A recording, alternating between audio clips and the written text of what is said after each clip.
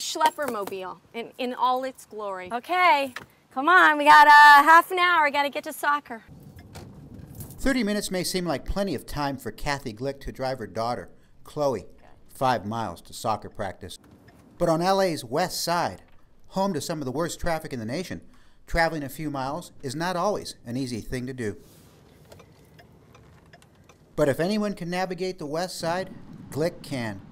She's become a master at finding the fastest routes from her home in Beverlywood. We're gonna go the back way to soccer because I will avoid Pico at this hour at all costs.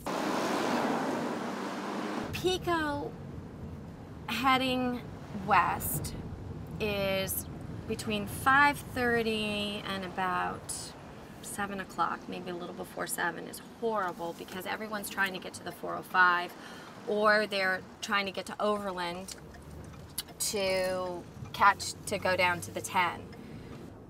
Rather than getting frustrated, Glueck says, she considers traffic a challenge. Every other Tuesday, my son had to go to West Hollywood, and he had to be there at 6:30, and it was at Santa Monica and La Brea.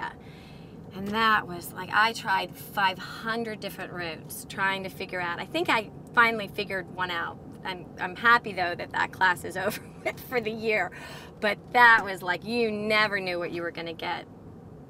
And you know, I kind of stay on the West Side. My life is pretty much right here, so that was new territory that I felt like I had to conquer and find the route to go.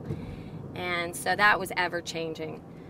But you pretty much know on the West Side, you know, the main streets going north and south and east and west, you know, stay away.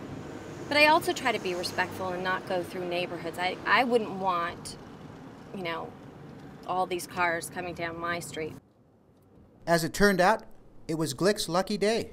Traffic was light, and she made it to soccer practice with plenty of time to spare. Okay, now I'm picking you up because no carpool.